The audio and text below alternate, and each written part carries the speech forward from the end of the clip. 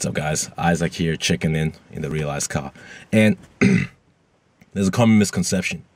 Many people often have this idea in their mind that if you do something you're passionate about, you won't ever work a day in your life. That you should do something that's fun, that you enjoy.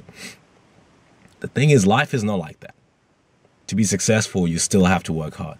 Just because you're passionate about something doesn't mean that what's necessary to get good at it is going to be enjoyable. I'm passionate about making these videos, but sometimes I hate making these videos because what goes into it is not fun. What goes into making some of these videos, not these ones, but the ones where I edit a lot of stuff, maybe the animation videos, is hours and hours and hours of focused work.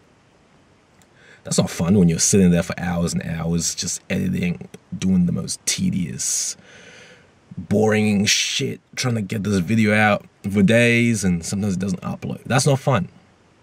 However, it is fulfilling when you do upload the video, when people see it, people get value from it. And that's the case with anything that you might be passionate about.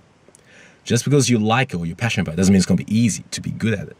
Just because you're passionate about mixed martial arts or jiu-jitsu doesn't mean that every single time you have a roll, it's going to be fun. Doesn't mean that each time you get choked out, it's going to be fun. Just because you're passionate about your business doesn't mean each time you're looking for investors, it's going to be fun. Doesn't mean that each time you're doing the SEO, the back-end stuff for the website, it's going to be fun. That's what people have fucked up because they've been sold this idea that life is easy, that you just need to find what you like and it's going to be a breeze. That's not true at all. It's still going to be a lot of hard work, but it's going to be worth it in the end. That's the difference. So you have to always remember that when you're going through the hard times. Remember that what you're doing is going to be worth it in the end, and that's going to motivate you to keep going. Matter of fact, it's not even about motivation, it's about discipline. Discipline for consistency to keep going, because you know that your results will show. For example, one of my goals is to get this channel to 100,000 subscribers. A lot of my subscribers always say, hey man, you should get more subscribers. Why don't you have more subscribers? Well, it's a bit more difficult than that. But even though the process isn't always fun, I'm willing to stay on it because I know that the end result is going to be amazing. The results right now are already amazing. They're already fulfilling. So that's my advice to you guys. Don't get tricked by this idea that things are going to be fun or things are going to be easy. That's not the case at all. Even if you do like what you're doing, you're still going to have hard days.